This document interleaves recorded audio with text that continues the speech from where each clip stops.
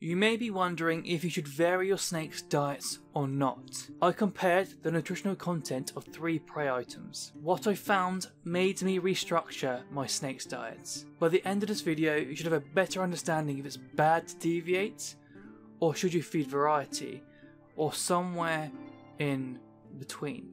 Well, to start, we must define what minimum levels we're looking for in the first place. Here are some rough recommendations. Now, there were other sources, but their data seemed to be working off from these 2, so they were excluded. So the question is then, what prey items meet these values, and is there a problem feeding things like chicks? So I've taken 3 reputable sources, worked out an average of the 3 to give us an overview of the nutritional content of mice, chicks, and rats. It is worth mentioning here that the diets of the rodents will affect their values.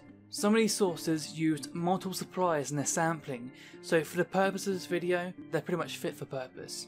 I will stipulate though that I haven't included things like quails and other prey items because some of the data is incomplete, and it wouldn't have allowed me to do the calculations that I'm doing in this video. So let's start off with the adult mouse. 3 different sources with an average percentage of calcium at 3.22%. and an average 2.5% phosphorus. By dividing the calcium by the phosphorus, that gives us a calcium to phosphorus ratio of 1.3 to 1.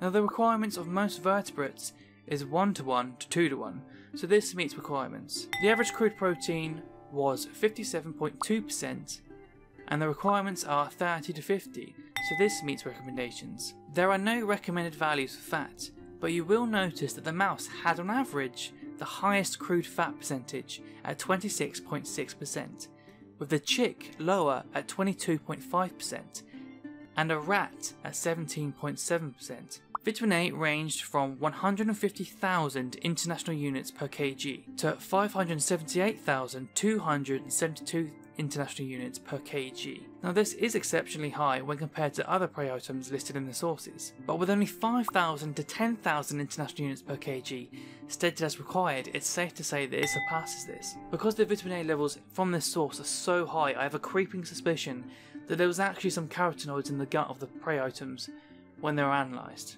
Now the paper does not state if the rodents were fasted to empty stomachs prior to analysis or not, but the paper does recognise that high amounts of carotenoids in the diet leads to high vitamin A hepatic liver storage. So you would assume that this would have been a consideration in their methods, although it's not stated, so make of that what you will. Vitamin E was 100 international units per kg, half of what is recommended. However, it is plausible that that recommendation may be too high for snakes, as many of the prey items listed by that one source fell short, yet snakes have been maintained on these for decades without signs of deficiency, and it met the requirements for all trace minerals listed. Now the rat has an average calcium percentage of 4.7% and a phosphorus of 3.06%, with a Ca to P ratio of 1.5 to 1, which is higher than that of the mouse, so it falls within the accepted range for vertebrates. They had an average protein percentage of 57.2, and vitamin A is listed as at roughly 150,000. Vitamin E was 139.2. Then again, all listed trace minerals met requirements. Now, the chick, the food item that everyone assumes is deficient, average Ca of 1.83%, phosphorus of 1.3%, with a ratio of 1.4 to 1, giving it a marginally higher ratio than the average adult mouse.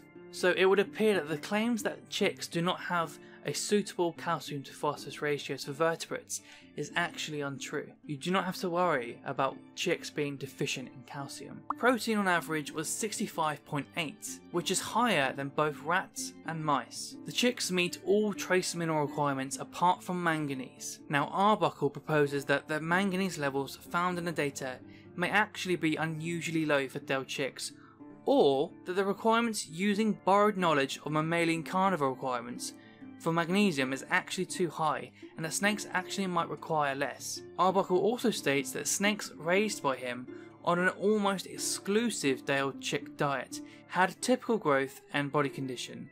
This would also suggest that vitamin A and vitamin E in chicks are of suitable levels, or of course they would be showing signs of deficiency.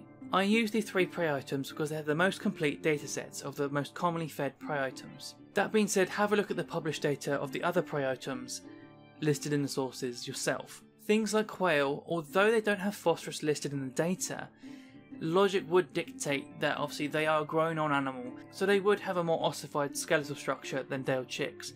So logic would dictate that you can pretty much be safe to assume that they would have a 1-to-1 ratio at the very least. So we don't have to worry about chicks being unsuitable, but the question remains, is variety the way to go, or is a sole mouse diet the way to go? Here's my logic on this.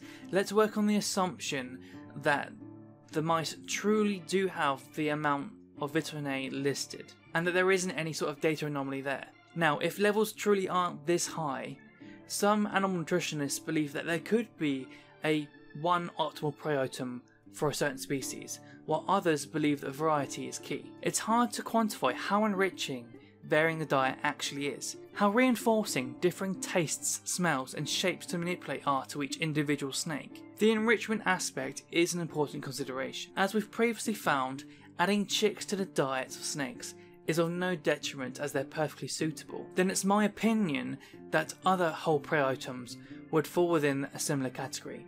They would most likely meet the requirements of snakes. So one camp believes that variety is the way to go, and one camp believes that sticking to a mouse only diet is the way to go.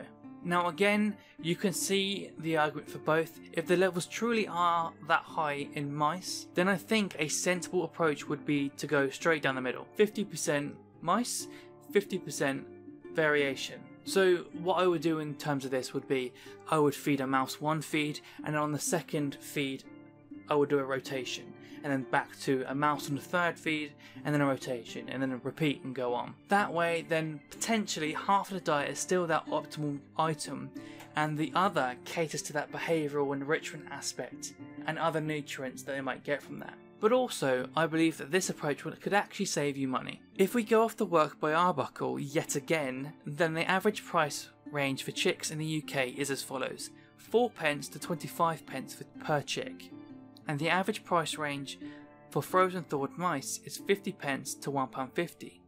Now if you're alternating to a chick every second feed on a feeding schedule of every 2 weeks, this is rough maths on the assumption that every month was theoretically exactly 4 weeks, then that would be £18 for 6 months just feeding mice.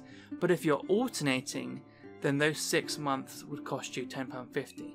So potentially you could also save money while also adding enrichment to the snake. Now there are concerns over people saying that a snake might get stuck on chicks. To me, if this happened to me, I don't think I would be too concerned. One, we've already established that the chick is perfectly suitable for a snake, and if it were to happen, it would be saving me money anyway, so I'm not too concerned with that. If you're in a situation where you really can't access anything other than mice, then I don't think there's too much concern for you to be drastically worried. But if you're like me in the UK and you have access to X, Y and Z, then the 50-50 split seems like a sensible approach to me. I'm not going to tell you have to do X, Y and Z, I merely want to present what I found and how I'm implementing it, and then you can make your decision from there. My theory would be to provide the preferred prey item as the second variation, but I haven't exactly fully hashed out my methodology on how I'd like to preference test my snakes. I'm getting there, but I think it's going to be something for a different video. If you like this, then please leave a like to help this video along, and if you want to check out what your snake species might be potentially eating in the wild, then watch this video.